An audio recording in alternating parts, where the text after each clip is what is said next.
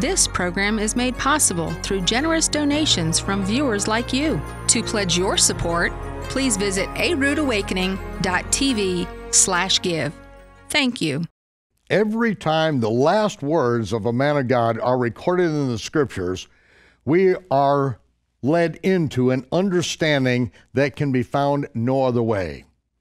It was Moses in his last words where he said to guard, stand over, protect the Sabbath. Guard the month of the Aviv, the Creator's calendar. The feast of the Lord, we are to watch over and protect. And we are to guard and reverence, hear and obey the words of the prophet who will hear directly from heaven, and he will correct our ways. It is the words of the prophet Yeshua and his final words that he declared to the nation of Israel that we find the essence of the gospel of the kingdom.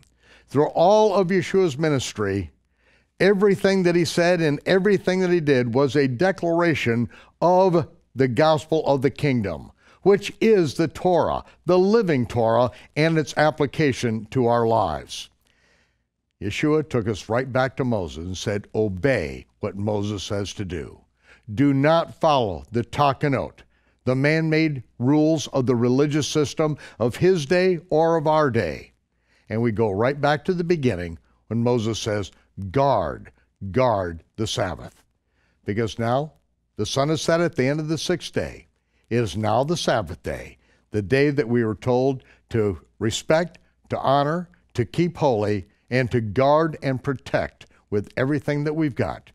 And so now we begin the Sabbath with Shabbat Night Live.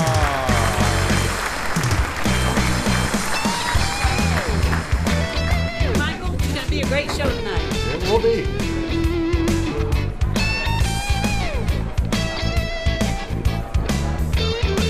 Stand by, studio, 30 seconds. Thank you.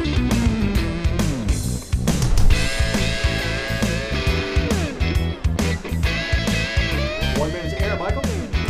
Thanks. All right. Thanks, Ellie. Michael, finish.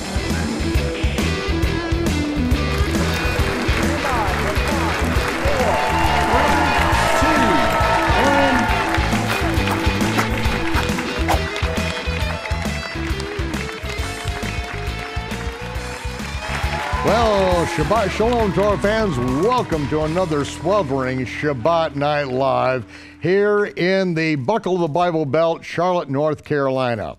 And please help welcome my guest host, Annie Reed. Annie. I'm glad to be here in this wonderful heat. Summer's almost over. Yeah, that's right. You just got a couple weeks and the children will be back in school and we'll be back. We've got some hot stuff coming up with Nehemia in the Karaite files. This is going to be the debate of the century here. Absolutely. It's a Shabbat Night Live series that you don't want to miss. It's actually going to be a 2-month process or a 2-month show just about. So you don't want to miss it. You want to be here. You want to hear it live and you want to participate as much as you can. Yeah, that's right. So, as the Director of Ministry Development, what's developing? Tell us what's going on out there. This is where I find out what's going on, folks. I have no idea. She tells me, I come in. Okay, what's going on, Annie? Well, we're certainly excited about the changes that will be coming to Shabbat Night Live in itself. I know that in the past we've had a lot of great guests on the show, and we look forward to having a lot of great guests in the near future as well. That's right. Now, this last year, that's when we started adding in, experts in the field, and that's what we were really looking for. Tim Mahoney spent 12 years doing the research, the background on Israel's exodus out of Egypt. Perez, he interviews Netanyahu, some of the leading archaeologists in the land of Israel. We had him in for not only Shabbat Night Live, but an entire weekend. We brought in also David Roll, the Egyptologist, who is featured in Patterns of Evidence, which is Tim Mahoney's movie on, I believe I have right here. Here is Tim Mahoney. You never know where a crisis of faith will lead you, and this is something that I got involved really with Tim, now I believe it was 14 years ago. I just came in from Egypt. I was at the Christian Booksellers Convention, and I said, Tim, they found hundreds of Egyptian chariots on the bottom of the Red Sea. They got on video, said, you got to get involved with this. I do television, but this takes a filmmaker, and he was the president of the American Christian Filmmakers Association. Well, that led him on a journey that when he came in, we had a weekend that I will always remember. It was wonderful. I believe that is available to our audience out there. We also had David Roll, the Egyptologist who cracked the Karnak inscription that had been misread 100 years ago, that threw everything into a tailspin. He corrected that, and so then we brought in Jim and Penny Caldwell, the American oilfield engineers who made 15 individual trips to Mount Sinai. Over 9 years, they were able to secure just, numerous artifacts, the video footage, all the stuff that we have, everything that Ron Wyatt ever had to show of his adventure there, they provided to him. Bob Cornuke and Larry Williams, even though it's now doubtful that they were ever there, yet they at least used their Jim and Penny's footage to try to weave a story that all fell apart right after their New York Times bestseller finally tanked. But anyway, we have people that have used their stuff, and they gave me free access to everything to help get the true message out there. And so I was very thankful for that. So we've had a number of people that have been on. We've had Miles Jones of Jones's Geniuses. He's been on with us, and who could forget Kent Hovind, Dr. Dino himself, and I hope to have Kent on some more.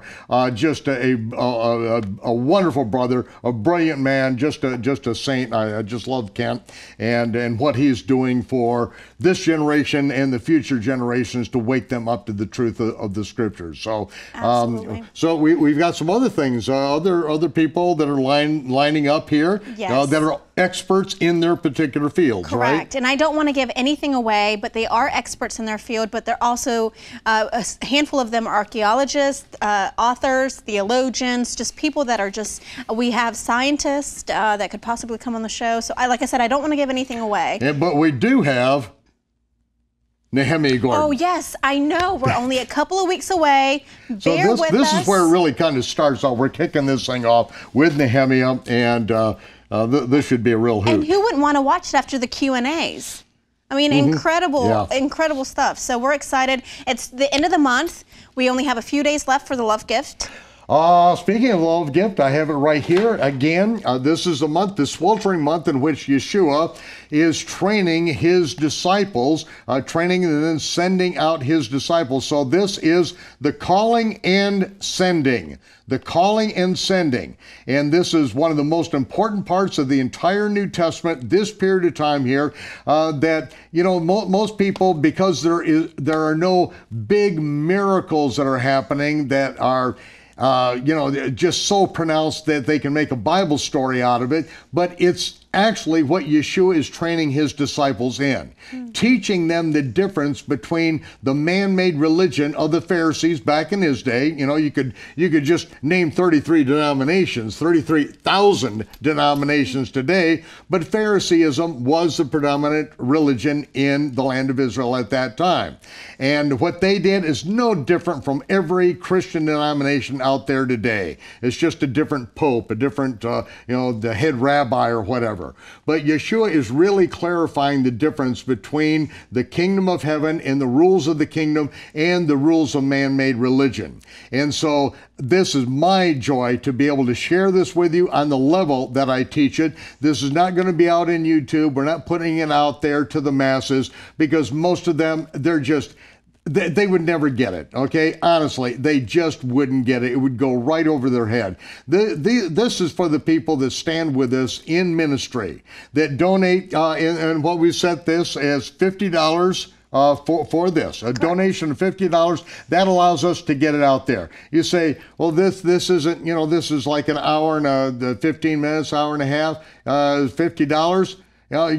You're right. This is worth probably $100. but this is my gift to you. That's what it is. All right? I get you to come into the tent of Abraham with me, and I get to tell you the stories on a very deep level. And so $50 or more. And then if you would like the mezuzah, the beautiful metallic mezuzah, and it actually has, are these amber?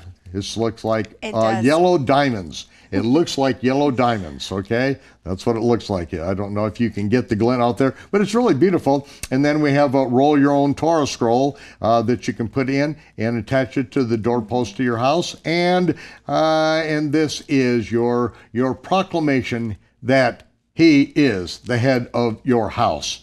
And so we offer this a gift of $100 or more for the entire package. And I think you have a way for people on the website to subscribe if they want to start getting them all. That's right. You just have to go to our website at roodawakening.tv, go right to our store, and as you used to do before, you would just subscribe to a recurring donation to receive the monthly love gift.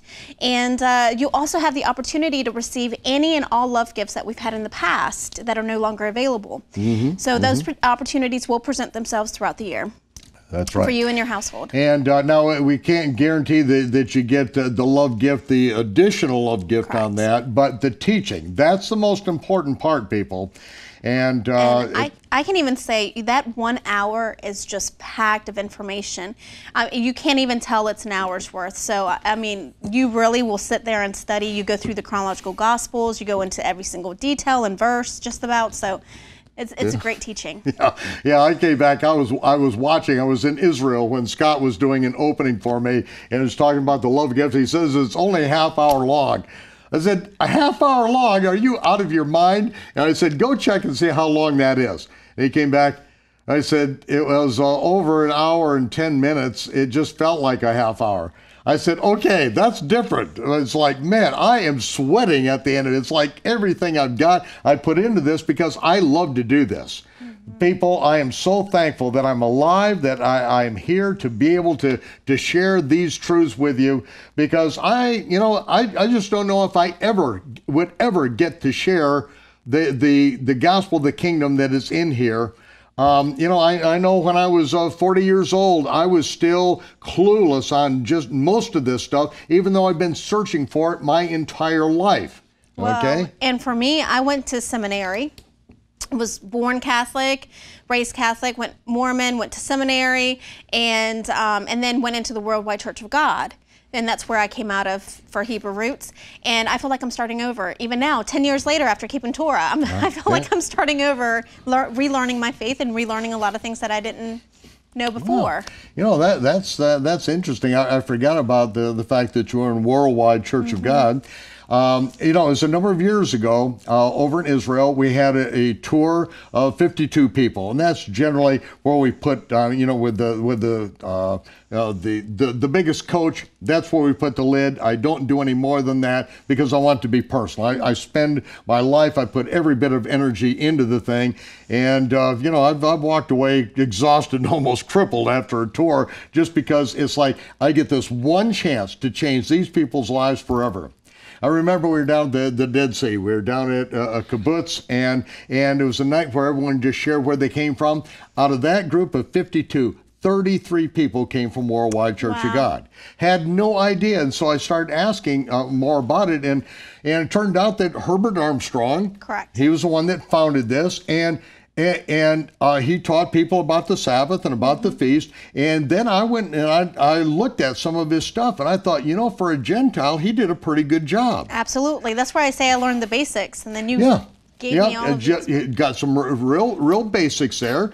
And that's why I say, after seeing some of what Herbert Armstrong did, it's like, good start, but, let Jews interpret the scriptures the Jews have written. And, you don't get a lot of Gentile stuff mixed in with it. But what happened a number of years later, somebody else comes into the head of this thing and then takes everything and goes right back into Babylonian sun worship, basically, back into Catholicism.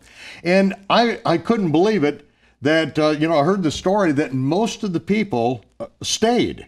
Yes. And then 1,000 groups broke off from them. And I thought, that's the way it needs to be. The people that are just in there for the social function care less about the truth. You go in there and take everything they've learned and tear it away from them, and they're just going to hang out still. They don't care about the truth. They just have a comfortable religion. So, let them go to hell. I mean, that's where religion takes everyone. It's the broad path that leads to destruction. And so the ones that broke off, some of them just kept on mouthing the same things. Others opened up, and you did. It's like, you open up, okay, there's more here, and you kept on searching for the truth. Ended up going to, seminary and really, and so this is quite a testimony. So you come full circle all the way around to, and had a rude awakening of your own then. Absolutely, and I'm still having it on a daily basis. Every time I pick up the scriptures, I'm learning something new. So, and that's why I'm so grateful. We have such good teachings on Roku that are available. You can see the archive of Shabbat Night Live after this live session ends, right after actually. Right afterwards, then it goes bam, right up on Roku. That's right. HD, you can watch it there. Our Bible study, and of course, A Rude Awakening from Israel, the 8 classics, and we're just very excited. A lot of people are finding a rude awakening through Roku.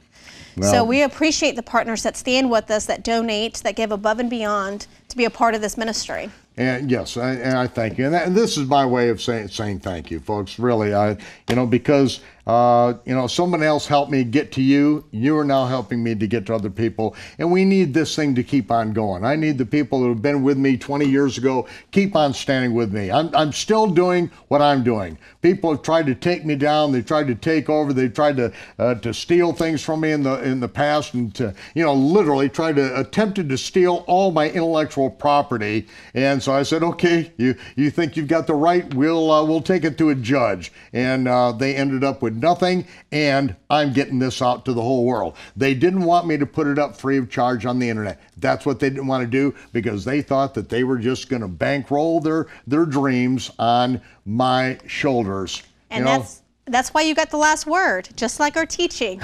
There it is. Our teaching Famous for tonight. last words. This is where we're starting tonight, ladies and gentlemen. These are extremely important. And when Peter gives his last words, and he says this very thing, he says, Yeshua showed me that I'm going to die soon. Okay, so I need you to put you in remembrance of these things, and what he lays down are really the foundations of where I go with this entire series on power-filled abundant living. We have the first 10 episodes that are now available for you. This is going to continue on, because we've got another 10 episodes that are ready to go to teach you the foundations of how the scriptures interpret itself. But this is where it all starts out, ladies and gentlemen, the famous last words. We have Moses, we have King David, we have Peter, we have Yeshua. And these words, understood in context, are something that is like the last words. If there's anything you've got to understand, these are it. Grab a hold of these things. And so this is available, just the first session tonight. This is $34.95. $34.95. We want you to get the whole thing and make it part of your library. And not just to put it on a shelf. I want you to watch it. I want you to study it. I want you to get your friends and family. I want your V fellowships, just like with our monthly love gift. Get your V fellowships together and study this once every month, discuss it, and then get the same message out to the rest of the world. That's your job. I'm doing mine. Thanks for staying with me, and we will get this to happen. Now we've got Nehemia. It's going to be with us in just a few moments for our questions and answers, and he'll be with us in a couple weeks to start out our experts in the field. He is the foremost scholar of the Hebrew roots of the faith in the world today, and he's with us. Can't wait for this. We'll be back right after a word for our sponsors. You out there.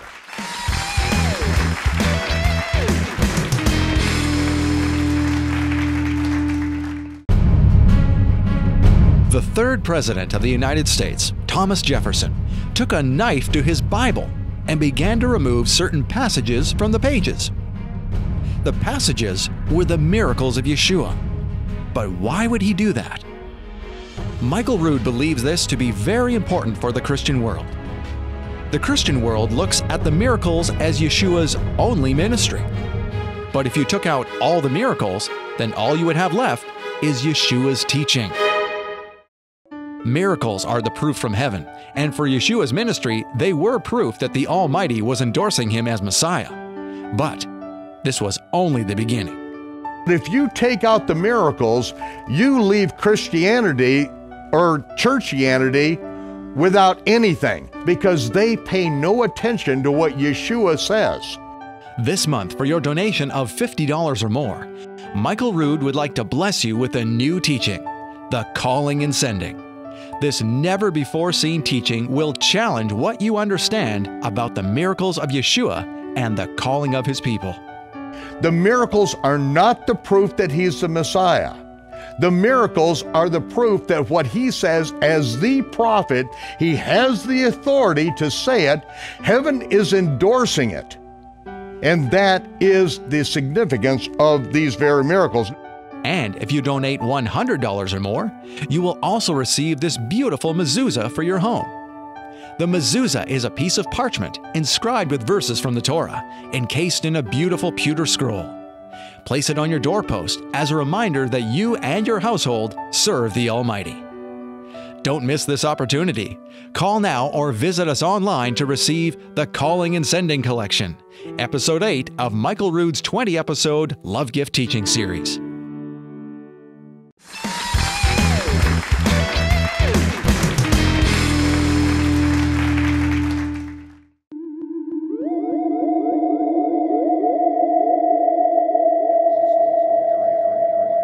A couple of days ago, I was in the far end of the house doing laundry, and the walls began shaking with the most uproarious laughter. I couldn't figure out what was going on. I didn't know if somehow a television or the internet came on. I went over there, and Nehemia Gordon was right back in my reclining chair with a book in his hand and shaking the walls with laughter. As a matter of fact, it triggered an asthma attack. He was laughing so hard, and I said, "What are you reading?"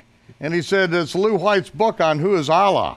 Yeah. And so I said, "Okay, you got to share the joke or whatever is going on here." Well, and in all seriousness, I have my Ventolin here because I'm concerned that when I read this again, it'll trigger another asthma attack. I'll laugh out so hard. But I also thought it's worth sharing what it says here and explaining just how fundamentally wrong this is when it comes to explaining the Hebrew language. And that was really the issue. I mean, you're reading. He's explaining things here about the Hebrew language that are just so fundamentally wrong, just such fundamental misunderstandings of how the language works that it's worth explaining, because there's people who then, I know I get emails from people who will say, things based on this and saying, but that's how it works in Hebrew. And I'm like, no, I don't even know where to begin. So now I know where to begin. Here's what he writes. He writes, the Hebrew word Allah, Aleph, Lam, and Hey, is not associated with Islam, although that may be the first reaction when we see the spelling Allah rather than the traditional Elah. So I don't even know what he's talking about with Elah. There is no such, the word Elah in Hebrew means rather or but, has nothing to do with God. Like, what is he even talking about? He says, and then he goes on to say, the Pharisees did not twist the letter Aleph into ayin. There's no ayin in Elohim, so I don't even, this is just bizarre. It was twisted by a Karaite sect called the Masoretes. Okay, the Masoretes were Jewish scribes who copied the Bible. The Hebrew Bible we have today comes from the Masoretes. Some were Karaites and some weren't. Some were Rabbinites. And scholars... So it's across the board, Karaites and Rabbinites both. Masorete was a profession. That would be like saying, I'm a fireman, It's not a religious affiliation. It was a profession. The Masoretes were the people they were the scribes who copied the Bible that we have today. Now he goes on. He says this. He says this sect of Masoretes, which isn't a sect, did not want anyone uttering the true name Yud He U'ah as Yahuwah. So they invented vowel distortions with nikud and cantillation marks to train those reading Hebrew to mispronounce words. Elohim became Elohim. What? No. Elohim was never a word in Hebrew. That's in a made-up Hebrew that comes from the state of Tennessee. It was never a pronunciation of the Hebrew language. He's confusing Arabic and Hebrew and thinking these Masoretes who copied the Bible that they made up the vowels. That's complete nonsense. What many scholars say and this is a matter of contention, but what many scholars say is the Masoretes wrote down the vowels. No scholars say that the Masoretes invented the vowels. The vowels existed way before the Masoretes, and in fact, in my book, Shattering the Conspiracy of Silence, I bring the example where Rabbi Akiva, in the year 90 AD or 89, he talks about changing the vowels of a certain word from reading it atem to, from otam to atem. So they had vowels back then in 90 AD. Whether they were written down or not, that's a matter of debate. But the vowels were fixed back then to the point where you could talk about changing the vowels. So this is a complete fundamental misunderstanding of the Hebrew language. No one created vowels to change the pronunciation. And certainly for the word Elohim, why would anybody ever change that? There was never a ban on speaking the word Elohim that means God. This is just, he's just making stuff up, literally making stuff up. He goes on, Yahoo became Yeho. No, there's Yahoo at the end of names. Like Elijah is Eliyahu, Isaiah is Yeshayahu, Yeho is at the beginning of names. That's not a matter of dispute. Joshua is Yehoshua. I've got a cousin named... It's universal. I got a cousin named Joshua. And here's the really funny thing. He's saying that these Karaite Jews who were Masoretes made up the vowels. Then why does the Talmud have vowels? The earliest manuscripts of the Mishnah have vowels. The rabbinical prayer book, the Siddur, has vowels. Was that made up by Karaites? It's the rabbinical Mishnah, the rabbinical Siddur. You know, the Karaites had no interest in that whatsoever. Some of them actually have cantillation marks as well, which are not just for cantillation. They had all kinds of functions. Anyway, he says, they left the name Abraham alone, otherwise it would be Ebrahim today. He seems confused between the pronunciation of the letter Aleph and the letter Ayin. The letter Ayin properly is a guttural letter, so it's like, it's hard for, so actually Yeshua is actually Yeshua. It's a letter that's difficult for Americans to say, but it's part of the Hebrew language. He seems to think the Ayin is an E and the Aleph is an A. He's confusing consonants with vowels, which is just, I don't know what to say about that. That makes me laugh. That gives me an asthma attack. It's funny. And then he says this great thing. He says the Hebrew root al became el. Wait, roots can't change. If it's an aleph and he says this root is not a name of any kind. It is a pronoun implying lofty upward highness, strength, mightiness. The airline El Al means to go upwards. And he says El Al is spelled Ayin Lamed Aleph Lamed. It's actually the other way around. So, I mean, this is, I don't even, like, he's basing this on the airline El Al. He literally seems to be basing this on, he found out there's an Israeli airline.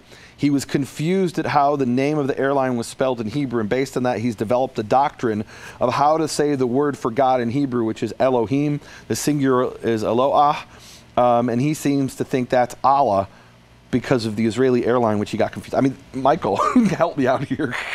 I'm afraid I can't help you, and I think you're the only one that knows enough about Hebrew to laugh as loud as you did about this. I mean, he talks here things that are just, he talks here, let me read this.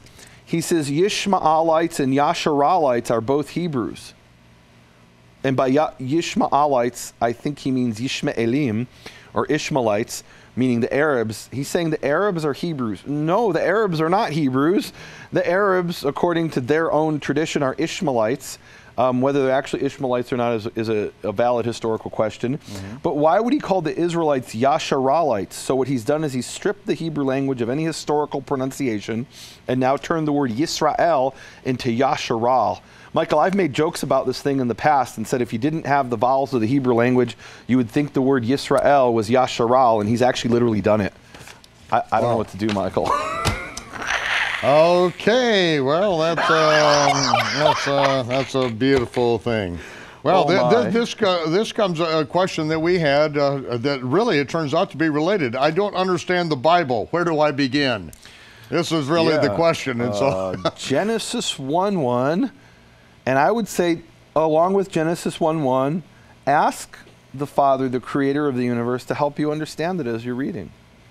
Prayer and study. You know, work it out for yourself in fear and trembling with prayer and study before the Lord. Okay, we got another one here, Nehemia.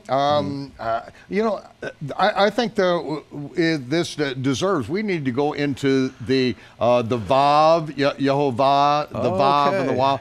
But let's do that next time. Come back. Let's. Right. We don't know. I think this was a great introduction because there are people who are very openly basing their pronunciation of Hebrew on Arabic and claiming the Arabs are actually Hebrews when they're not.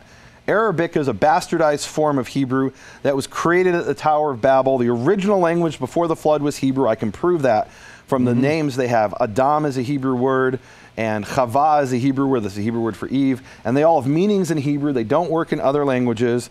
And what happened is the languages were confused and scattered, and new corrupt forms of those languages were confused. The Babel form of Hebrew is Arabic and Aramaic. Those are Babel languages. And if you take Hebrew and try to pronounce it as Arabic, you're going to get ridiculous things like Yahuwah. So, yeah. Okay, so we'll dig into some of those as we go on. And, you know what? We have run out of time. You're going to have to come back and next week for our questions to cyberspace. I have several here, but let's tackle the next one, which is the Vav in the pronunciation of the name. We'll handle that when we get back together next time for questions to cyberspace. But right now, we have a message for those of you who are in cyberspace. We'll be back in just a moment. Wonderful.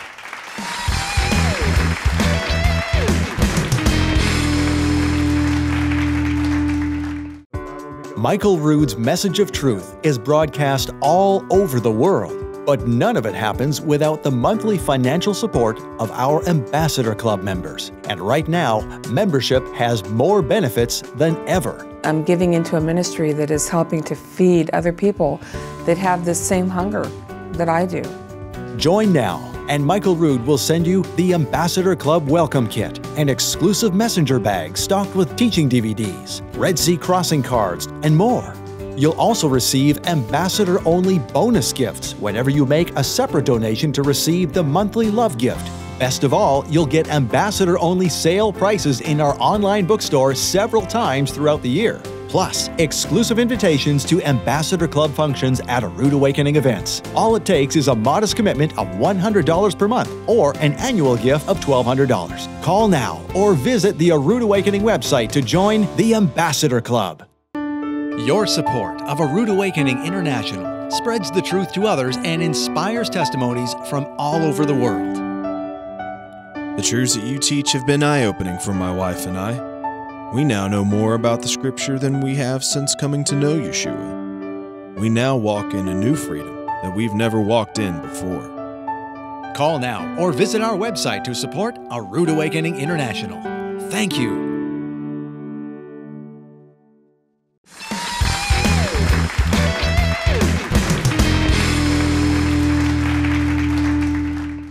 Traditions that we inherited from Babylon through Constantine have us occasionally with a little plastic cup and a little round wafer in a church service having what is called communion. But Yeshua was not having communion with his disciples. It was the last meal before his crucifixion, which happened at the time the Passover lambs were being sacrificed the following morning.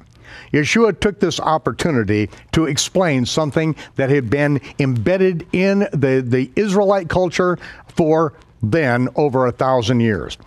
Melchizedek brought forth bread and wine to Abraham, and he blessed the Most High, saying, Baruch atah Yehovah, Eloheinu melech ha'olam, ha'motzi lechem min ha'aretz.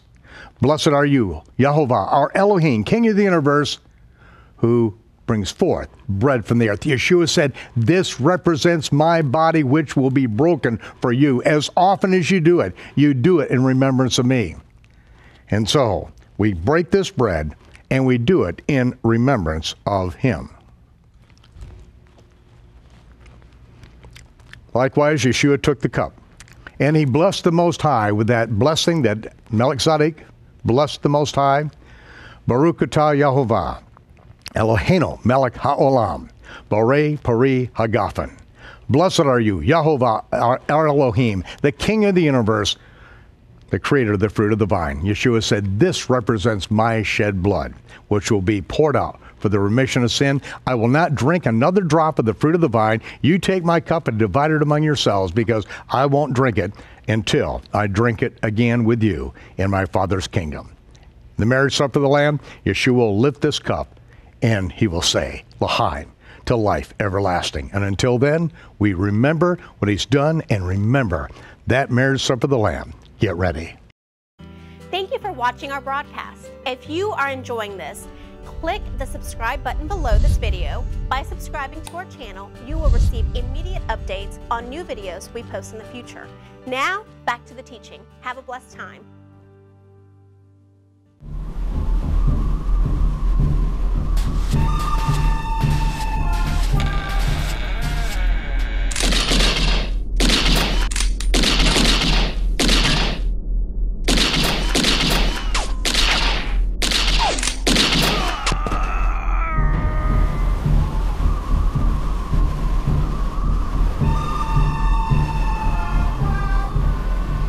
This is the first series, the first episode in the series, the famous last words of Moses.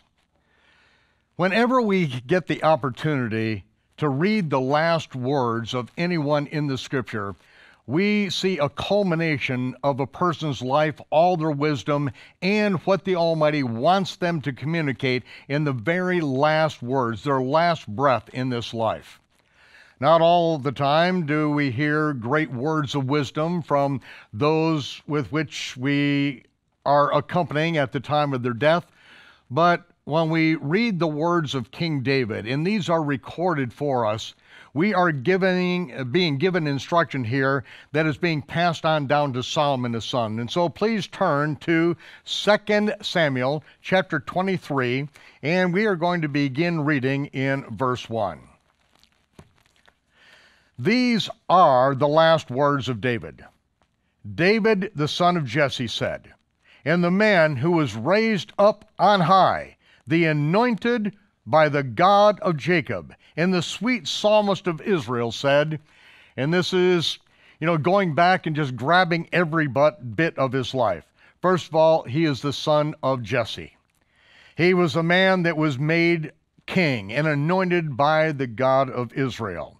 He was the sweet psalmist of Israel and prophesied and set in place the temple liturgy. David's temple liturgy was put in place before there was a temple. And at the time of Hezekiah and Josiah, hundreds of years into the future, we see that it is those kings, when they celebrated the Feast of Passover, they celebrated according to all the ordinances of King David, because David, as Peter said on the day of Pentecost, Shavuot, that David was a prophet who saw beforehand the coming of the Messiah. David had to have revelation for him as the king to go in before the Ark of the Covenant when it was finally brought up correctly on the shoulders of the priest from Shiloh to Jerusalem. When he tried it the first time, he did it illegally. He put it on his own ox cart. He danced before the ox cart, and because of that, a priest ended up dead. Then, after the ark stayed in the house of Obed-Edom for a period of time, and King David saw how blessed Obed-Edom was, then he determined that he was going to do it correctly. And so he did it correctly. So David had to have revelation, or he would have been dead, approaching the ark, going in before the Ark of the Covenant, he being a king and not the priest. And so now David, who by revelation writes these psalms and prophesies concerning the coming Messiah, who saw beforehand, such as Psalm 22, saw the crucifixion of Yeshua, and described it in such detail that Yeshua actually quotes it from the cross himself. And people are watching it as it unfolds right there before their eyes. This is the one who said, verse 2, the Spirit of Yehovah spake by me. He spake by me. In other words, just as Peter said, he was moved by the Spirit of God, and he spoke, and his word was in my tongue. And there is nothing greater in life than to experience that you are actually speaking, revelation from heaven that has been given to you so that you can put that out and that it can be grasped, that it can be held onto. And this is the sweet psalmist, this is what he is saying, that the Spirit of Yehovah spake by me, his word was in my tongue. The God of Israel said, the rock of Israel spake to me. The rock, the rock, the rock. And we're going to see this very thing, that this rock is referring to the Messiah. And that is why Moses was not allowed to go in the promised land, because he was told the first time to strike the rock.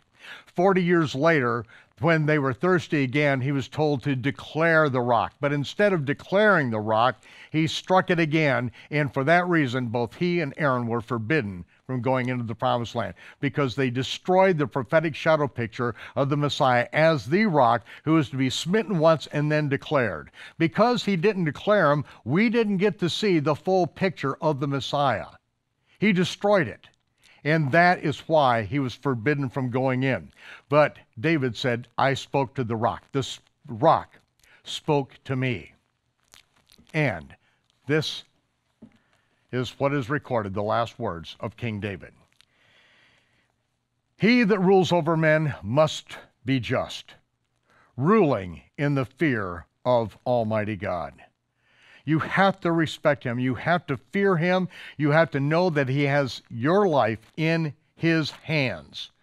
And when you understand that you are there, and just like Nebuchadnezzar, which would happen generations later, just like this, the words that came out of his mouth, bam, he lost his mind for 7 years, chained like an animal to a stump outdoors. His nails, fingernails, grew like an eagle's fingernails. An absolute madman.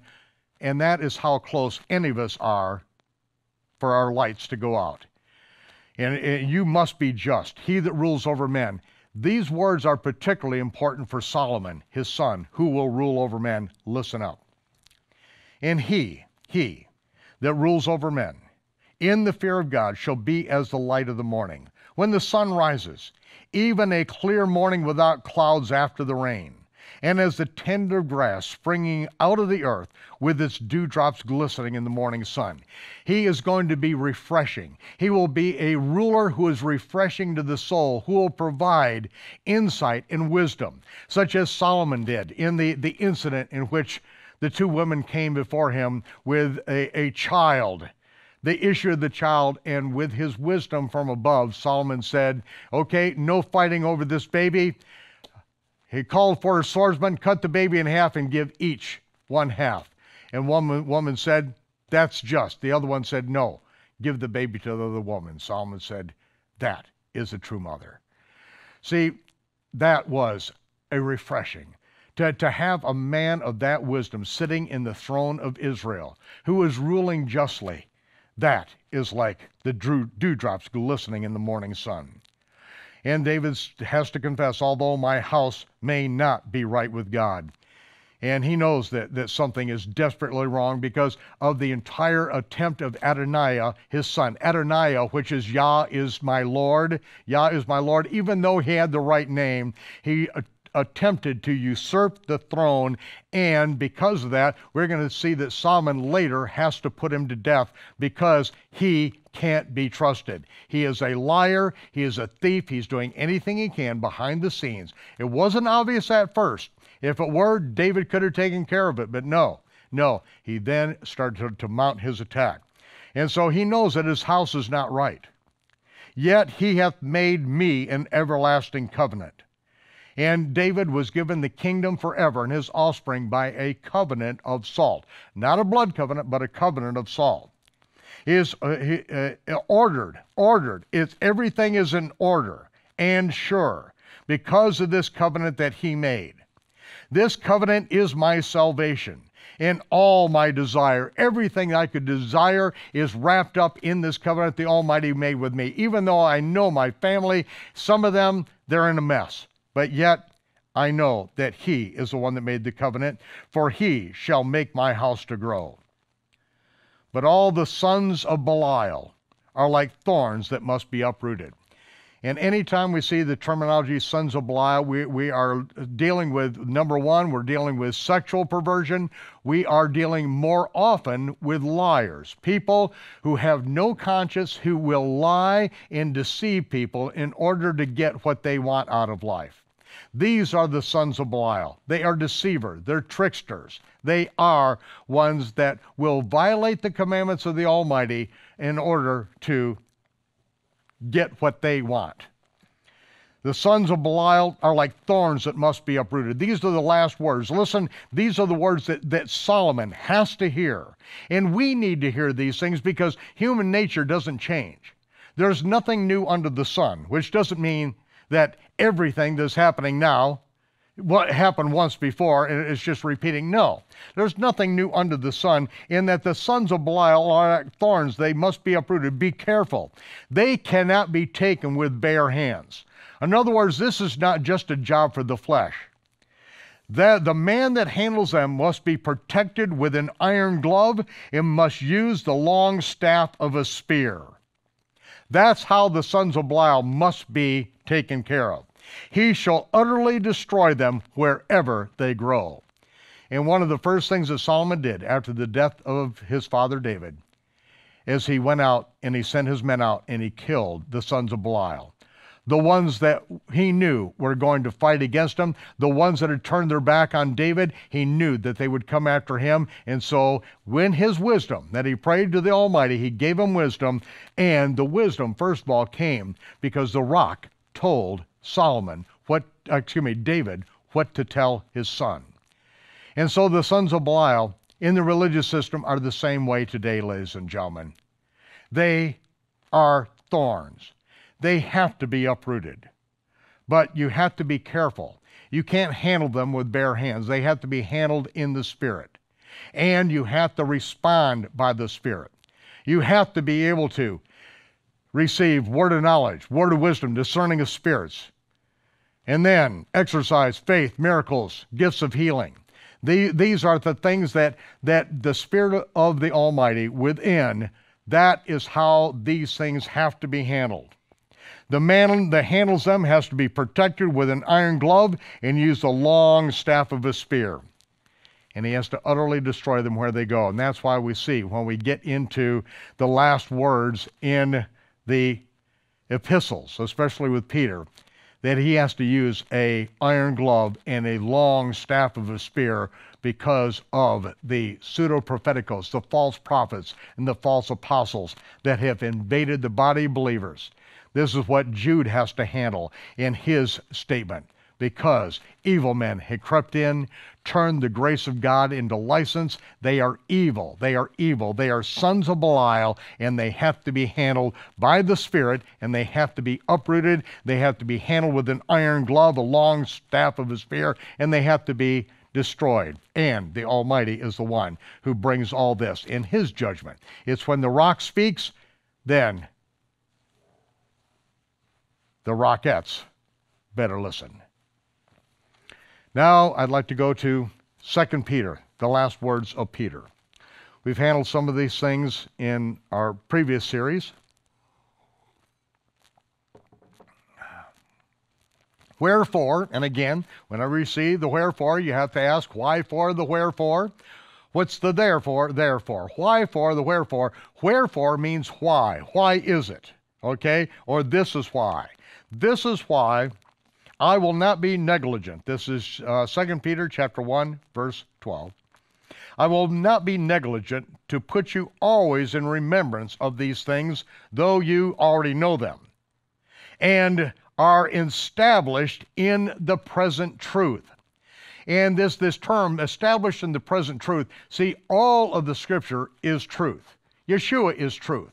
But it is the truth that is reality and present right now that we are led into. And that is what, that puts us on the cutting edge. What is the present truth? What are we supposed to be doing now to get the gospel of the kingdom out to the world? This is the question for us. There is a present truth, something that is presently before us that we must focus in on, and we cannot get sidetracked. And this is what the sidetrack is happening here in the very first century.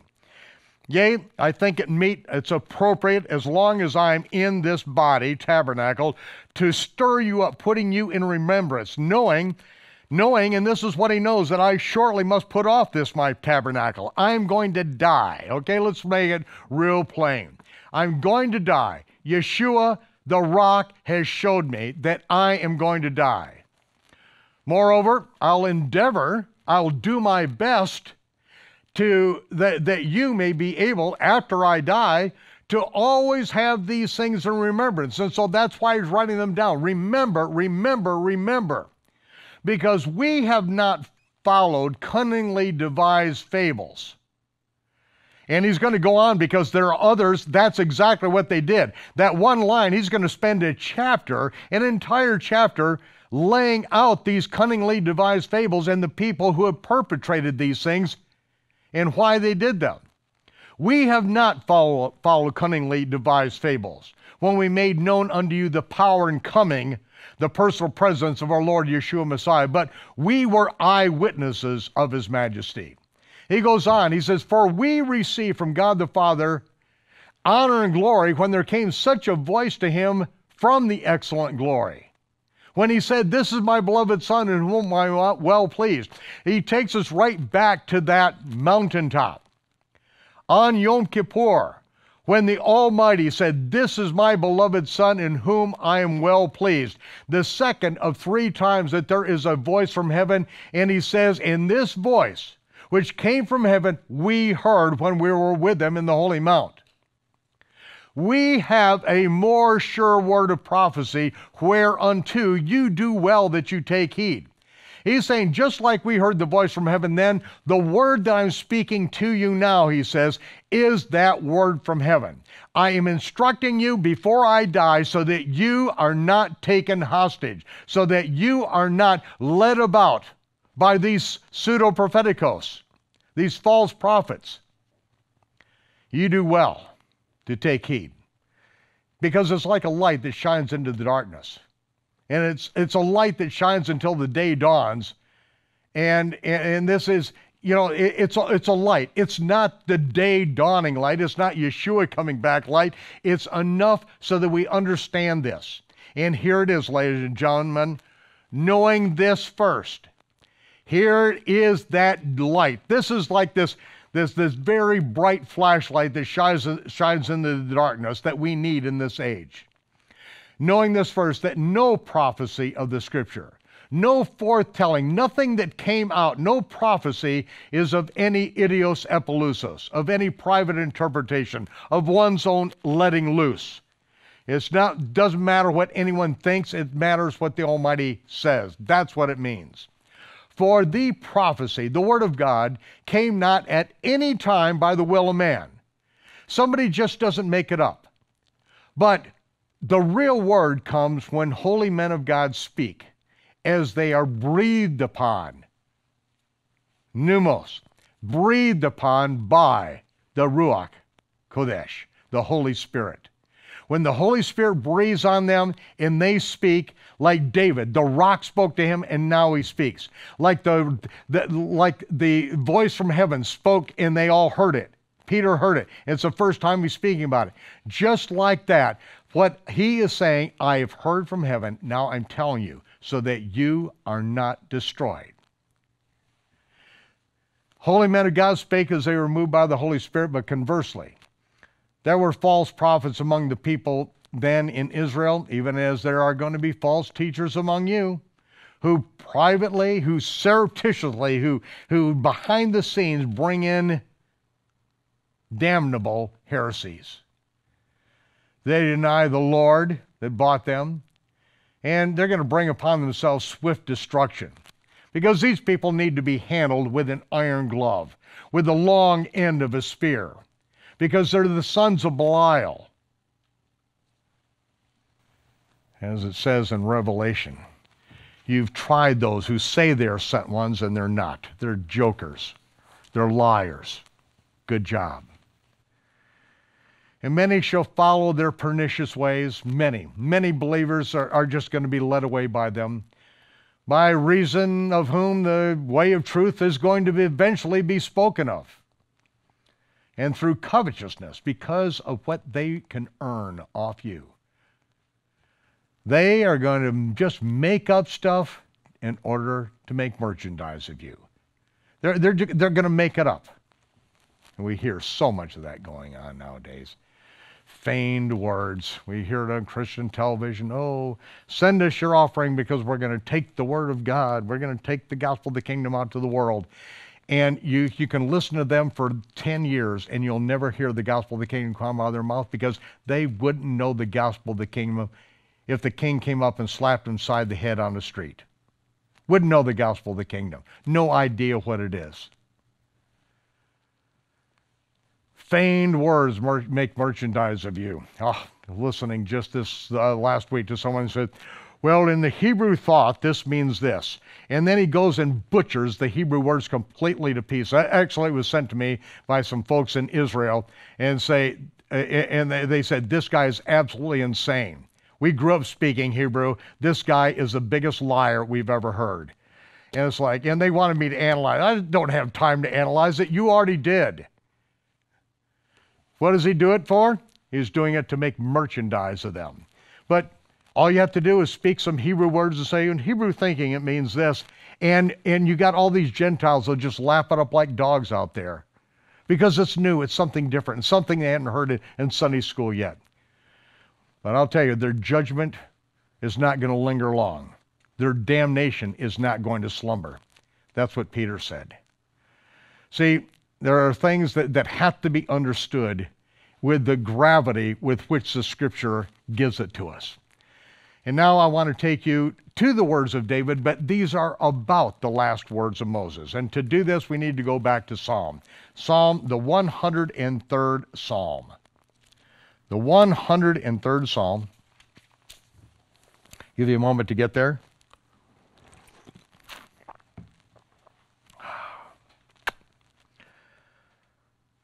Oh, this is beautiful.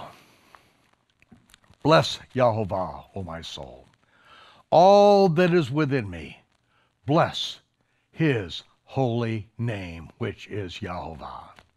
Bless Yahovah, O my soul. And forget not all his benefits. And what are the benefits?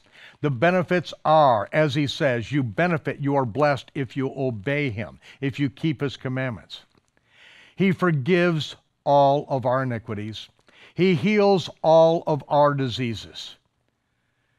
He redeems thy life from destruction. He crowns you with loving kindness in his tender mercies. Who satisfies thy mouth with good things, so that thy youth is renewed like the eagles. It's a beautiful verse here because the eastern eagle in its waning years gets so feeble, his wings get so heavy, so difficult that it is almost grounded. In the eagle, to renew its strength, it flies high into the sky and then takes a death dive and plunges into the water, ripping its feathers off from him. He then gets to shore and then molts the rest of his feathers, and then his feathers start growing back on. And as his plumage then becomes full, he can then take off and soar into the heavens for one last season of its life. Thy youth is renewed like the eagles. I take that as a promise to me. Stripped of everything, every bit of energy and strength gone, without heroic intervention, wouldn't have made it another month. But yet, the Almighty intervened, and with heroic intervention and thanks to Israeli inventions, my youth has been renewed like the eagles. He satisfied my mouth with good things because it is his word, his righteousness and judgment that has liberated me because I was oppressed. I grew up oppressed by religion, and he set me free.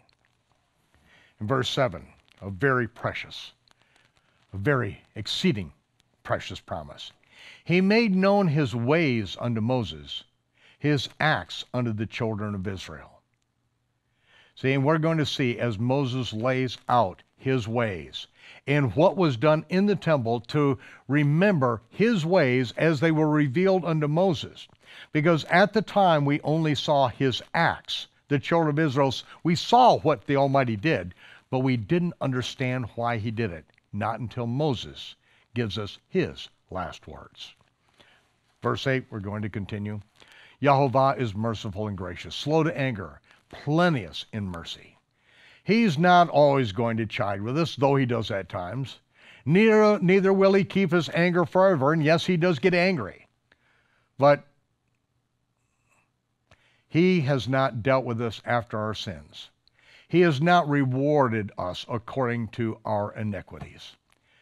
See, the Almighty is loving. He is kind. He understands who we are. We see that the terminology in what Israel so many times got into was attributing maleficent intent to a loving God. Did you bring us out here into this wilderness to kill us? And they chode with Moses. They were assigning to the Almighty maleficent intent, as if he brought us out in order to kill us. He parted the Red Sea in order so he could really kill us. See, that is blasphemy. That is attributing maleficent intent to our loving Heavenly Father. You know, there are things that we deserve judgment on, but yet, as the heaven is high above the earth, so great is his mercy toward them that fear him. All you have to do is bow the knee and confess the sin. As far as the east is from the west, that's how far he has removed our transgressions from us. He's like a father who pities and loves his children. He just loves them so much. So Yahovah, he loves those just like little children that fear him. He knows our frame. He knows that we're nothing but dust. He knows, as we know, that our days are just like grass, just like the flower of the field. Grows up, wind passes over it, and it's gone. And where it was, it's not remembered. But what is remembered, the mercy of Yahovah is from everlasting to everlasting upon them that fear him, and his righteousness unto children's children, to such as keep his covenant. And that's to whom it is addressed, to those that keep his covenant, and those that remember his commandments and do them. Everything that is spoken all hinges upon this. These are the ones that love and respect him. Those that keep his covenant, those that remember his commandments and actually do them. Yahovah hath prepared his throne in the heavens, and his kingdom rules over all. So bless Yahovah. Bless Yahovah, his angels that excel in strength, far beyond us. Bless Yahovah, those that do his commandments and hearken unto the voice of his word. Bless Yahovah, all his host, his armies in heaven and below. Ye ministers of him that do his pleasure, bless Yahovah. All his works in all places of his dominion, bless Yahovah, O my soul. Now we are going to see the famous last words of Moses. We are going to see that he made known his acts to the children of Israel, but he made known his ways unto Moses. We're going to take a short break first, and this is the time. I'm going to give you an opportunity, maybe your last opportunity, to give. Support this ministry. If this is ministry to you, I'll give you an opportunity now.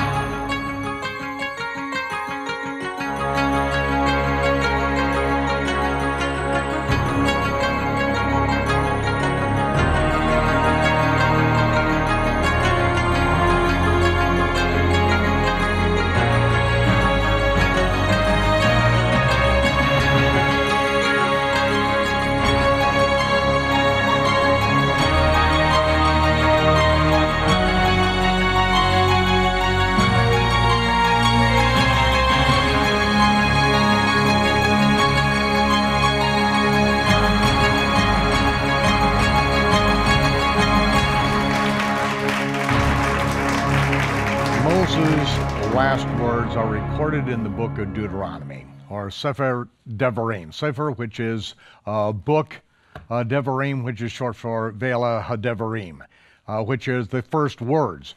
It's literally, these are the words. And these are the words of Moses just before he dies. This is one message that he delivers to the children of Israel, who are all gathered together just before going into the promised land. And I'm going to take you to the very end of this book, in Deuteronomy chapter 31, and in verse 7. Verse 7, we read, "And Moses called unto Yehoshua," or Jesus, it's the same word, it's Yehoshua, Yeshua, "and said unto him in the sight of all Israel." And so this is the public ordination. "Be strong and of a good courage, for thou must go with this people unto the land, or into the land, which Jehovah has sworn unto their fathers to give them, and thou shalt cause them to inherit it." Moses is not going over. He broke the prophetic shadow picture of striking the rock a second time instead of declaring it.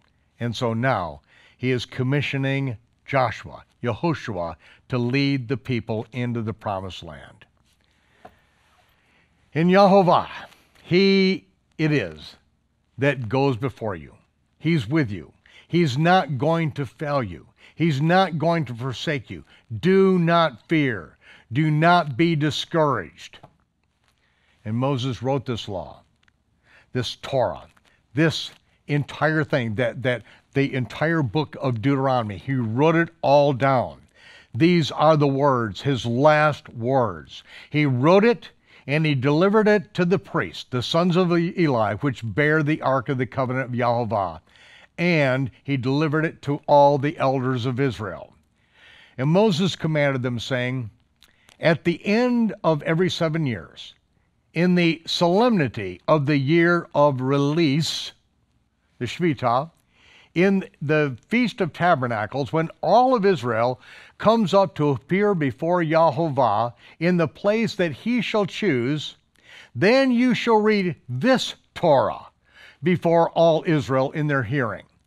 He's not talking about Genesis through Devarim. He's speaking of Devarim, that the entire thing is to be heard every 7th year. He said to gather the people together, the men, the women, and the children, and the stranger that's in your gates, so that they may hear, and that they may learn, and that they may fear Yehovah, and that they may observe, even the stranger in their gates, the Gentiles that have joined themselves to Israel, to guard and to do all the words of this law, this Torah. This would be well for us to do in the Christian world, so that we will no longer be anomia, that we will no longer just be helter-skelter, so that we have some kind of foundation, not just ever-changing rules of our denomination. Get them together and read the entire word of this Torah, the book of Deuteronomy. His words, Moses' famous last words. And he says to do this, that their children, which have not known anything, may hear. Because if they were born, and then 6 years later in their life is the 7th year, at 6 years of age, they're going to hear it. And then every 7 years after that, they are going to hear, and they will learn to fear Yehovah. As long as you live in this land, that is what you're going to do. You will go up to the place he puts his name, and that is where you are going to rehearse these things. We're going to go back to the beginning of Deuteronomy. Not to the very beginning, which I already gave you the first few words, but Deuteronomy chapter 5 and verse 1. Deuteronomy chapter 5, verse 1, Devarim. "Moses called Israel, all of Israel, and said unto them."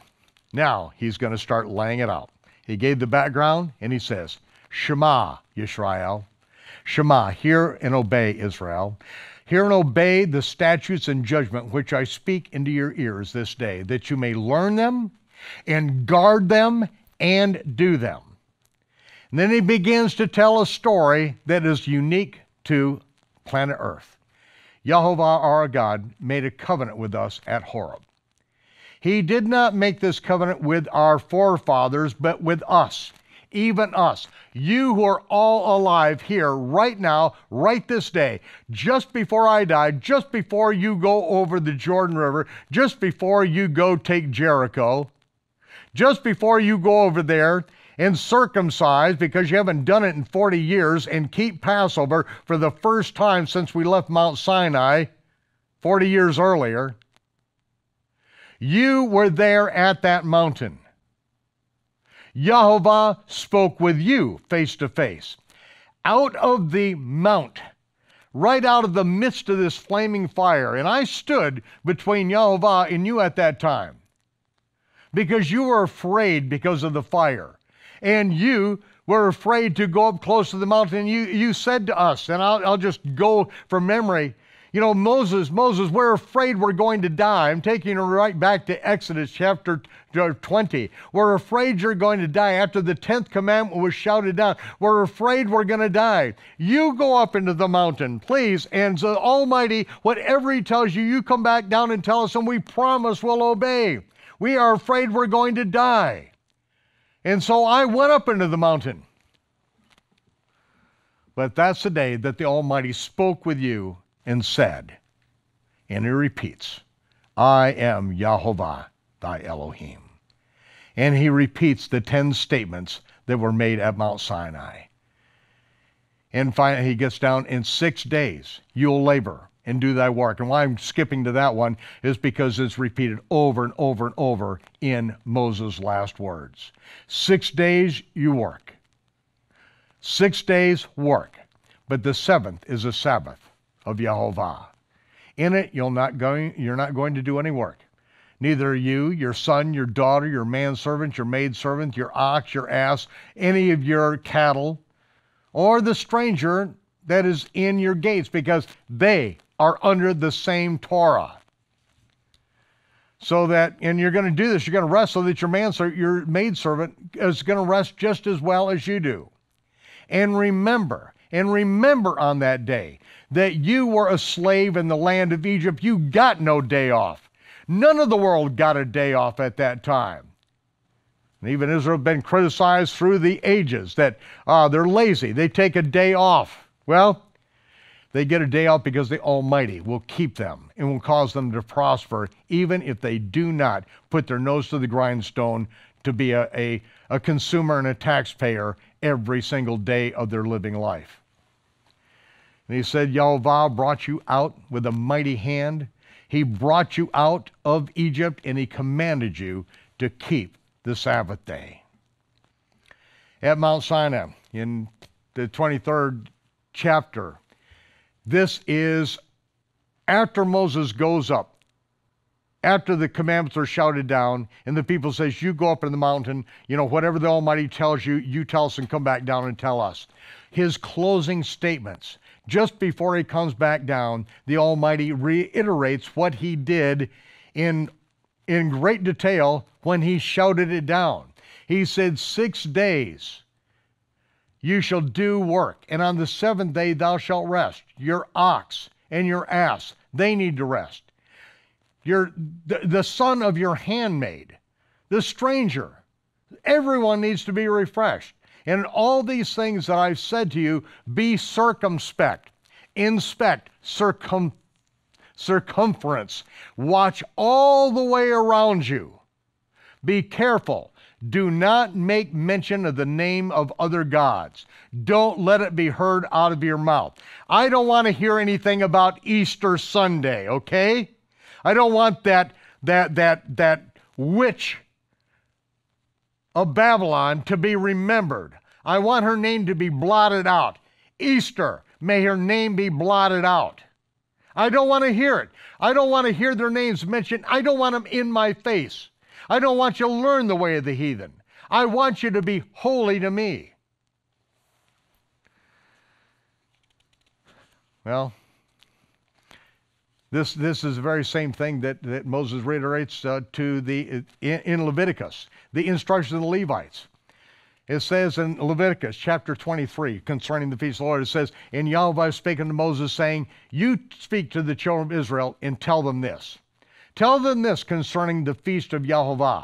They are not the feast of the Jews. They're not the feast of Israel. They're my feast. They belong to me, and you shall proclaim them to be Kadosh Mikra, holy rehearsals, holy convocations, holy rehearsals." Now we knew that they rehearsed and remembered good things that happened in the past, but until after Yeshua fulfilled the spring feast, it could never be spoken that these are holy rehearsals of prophetic shadow pictures of good things to come. He said, these are my feast, in case you don't get it. In case you want to call them your feast, these belong to me.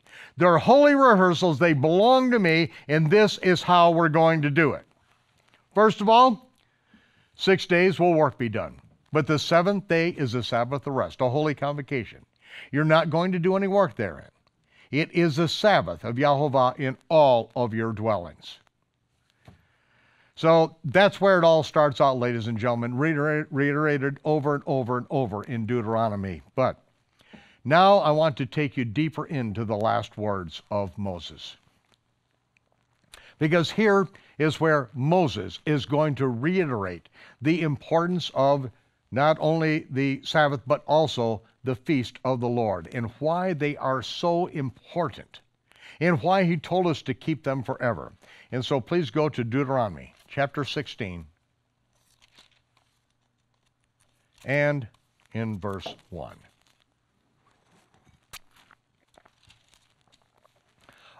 Observe the month of Abib, it says in your King James Version. Bad translation, because the word observe is shamar, which is to guard.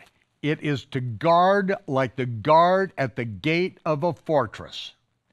Guard the month of the Aviv, it says in Hebrew. Now when you see Abib, anytime you see a B in a Hebrew word, in the body of it, it is normally, just about every time, it is pronounced as a vet instead of a bet, okay? It's not Elizabeth, it's Elisheva, okay? It's not Abib, it's Aviv. And so when it says to guard the month of the Aviv, it does it for a reason, because it's not the month of Abib. There's no month called Abib. As a matter of fact, Aviv is an ancient Hebrew agricultural term that defines the level of maturity of barley. That is what it is. It is associated completely with and only with barley. Maturity of a very important crop in the land of Israel, the poor man's crop, barley. And when the barley is Aviv in the spring, that's the time it's harvested, and that, after the first fruit offering is made, that is the first time that even the poor get to eat of that year's barley. So until that first fruit offering is done, it's not the month of the, until it's Aviv, it's not the month of the Aviv. Well, we're going to continue on, because this is a commandment. Guard the month of the Aviv, and keep the Passover unto Yahovah thy Elohim. Now you notice in your King James Version, the word Passover here is not capitalized. It's a proper noun. It's not capitalized, and yet they capitalized Aviv, which is just a term that relates to barley. See, that's why the theology of the translators gets into this. They want to minimize the feast of the Lord. They're his feast, almost every letter should be capitalized, because they belong to Almighty God, all right? You try to minimalize it, yeah, good luck. It's not going to work. To those, he says, out of my sight. I don't know you. You don't respect me. You don't honor me. You don't fear me. You don't keep my commandments.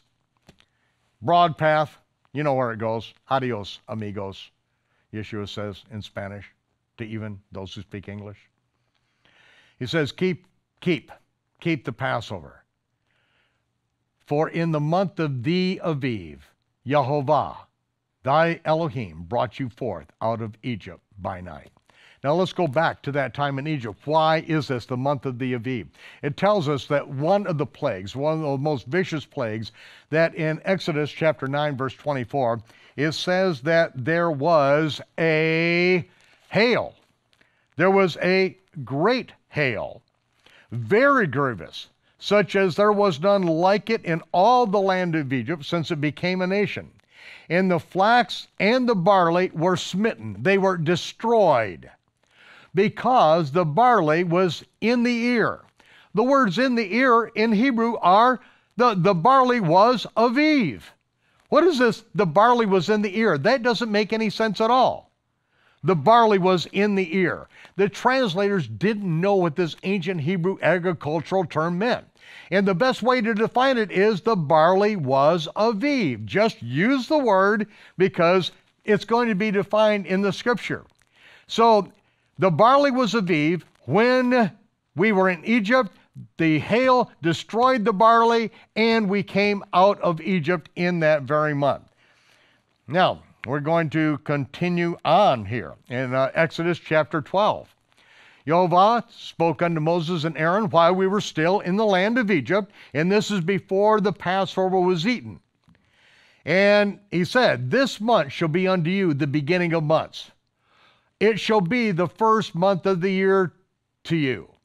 Now, and then he goes on and continues how to Passover will be done in the future once we enter the land. We haven't even kept the Passover yet. We're still in Egypt, but yet the Almighty says that this is going to be rehearsed in the future. This is a Kadosh Mikra. We are going to do it on into the future.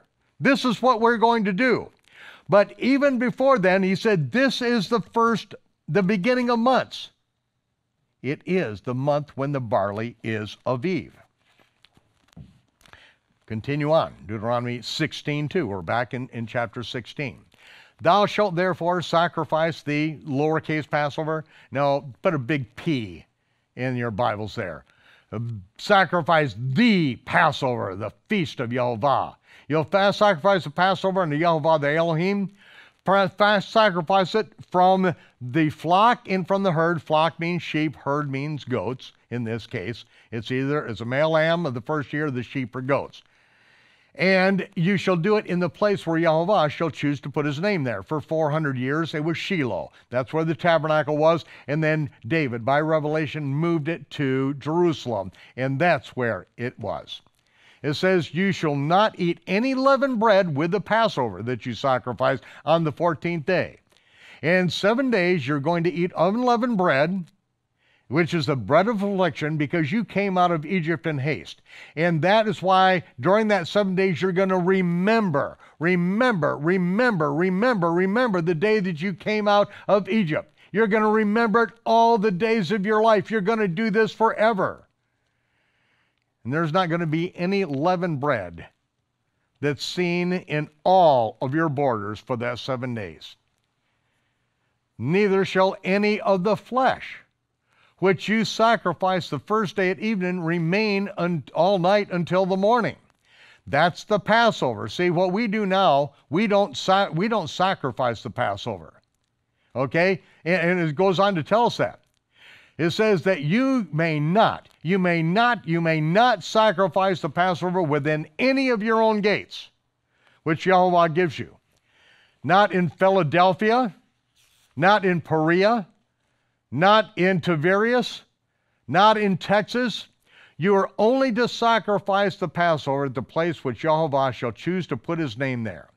That is the only place you sacrifice the Passover. You're going to do it at even, at the going down of the sun. Doesn't specify, once the sun starts going down, it doesn't specify there. That's why we're given the flexibility. That's why during the Second Temple period, there were, at the time of Yeshua, about 250,000 lambs that were sacrificed. It was done in the late afternoon. Even today, the Samaritan priest will say that it has to be done just after sunset and then before it gets completely dark. But when do they do it? They do it in the afternoon because there's so many lambs that have to be sacrificed up on Mount Gerizim. They still do it today up there, that they start in the afternoon, even though they said, originally it was supposed to be done back then.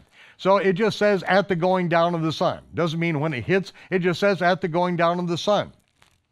And you're going to do it at the season you came forth out of Egypt. What is the season we came out of Egypt? In the month of the Aviv barley. And you shall roast it and eat it in the place where Yahweh shall choose. And you shall turn in the morning and go into your tents. In another place it tells you have to burn everything. There's nothing to be left of it. That's for the Passover lamb. And that is why on the Orthodox Seder plate, they have a broken shank bone of a lamb on the Passover plate, and they don't serve lamb on that day. Because they are saying, broken shank bone of a lamb, this is not Passover. We're not to break one bone of the lamb, and so this is a designation that this is not Passover. At our Passover event, we serve lamb, and we make it very clear, this is not Passover. We are celebrating, we're remembering Passover. Do we eat it the next day? Do we have to burn it all? No, because it's not the Passover lamb. And it continues on. 6 days you shall eat unleavened bread. On the seventh day shall be a solemn assembly to Yahweh the Elohim. You shall do no work therein. So at the very beginning is a high Sabbath. At the end, and that's when we eat the lamb with unleavened bread and bitter herbs. After sunset, at the end of the 14th, when the sun sets, it's now the 15th. That's a high holy day. And then the very next, at the end of it, 7 days later, is a holy convocation. Now, back to Leviticus 23, because Moses is going to fill us in with more detail on this. These are the feasts of Yahweh, even holy convocations, even Kadosh Mikra, which you shall proclaim in their seasons. And they have to be done according to the Aviv. This is why the scripture says to guard the month of the Aviv. It's the first month of the year. If you don't have that right, ladies and gentlemen, you don't have the Creator's calendar. You've got something that was made up. Most of the time, it's made up, 359 of the Common Era, by the rabbis. They made up a calendar, and they said, this is what we're going to keep until the Messiah comes. Well, sorry to give you the news, but the Messiah already came, and he said, do not follow the takanot of the Pharisees. When they make a law which changes the biblical law, don't follow them. The Torah still stands, ladies and gentlemen, and those who do not guard the month of the Aviv, they're not Hebrew roots. They're playing games. They're playing, Jewish roots. They get a little Judaism here, a little Judaism there. They want you to do the Amidah and the Shachrit, and they say, oh, this is what we did in the temple. No, they're idiots. It was not done in the temple. These things were all invented by the Pharisees after the temple was destroyed. Yeshua said, don't follow them. And what do they have you doing? Oh, just watch your Jewish root stuff on the television. Just watch your Hebrew root stuff on the television out there, and you'll see such a mixture. So much leaven is in this, it is almost unredeemable at this point, ladies and gentlemen, unless the Almighty comes down and just starts taking care of business. Moses continued, in the 14th day of the first month, at evening, that is Yahweh's Passover. On the 15th day of the same month is the feast of unleavened bread unto Yahweh. 7 days you must eat unleavened bread, matzah. In the first day you'll have a holy convocation. You're not going to do any servile work therein. There is work to be done, but no servile work. And you're going to offer an offering made by fire, and this is what's going to be in the temple. And on the seventh day, it's a holy convocation, and you shall do no servile work therein. 3 times a year you shall keep a feast unto me in the year. You shall keep a feast, the feast of unleavened bread. You'll eat unleavened bread 7 days as I commanded you, and the appointed time in the month of the Aviv, for in the month of Aviv you came out from Egypt. None shall appear before me empty.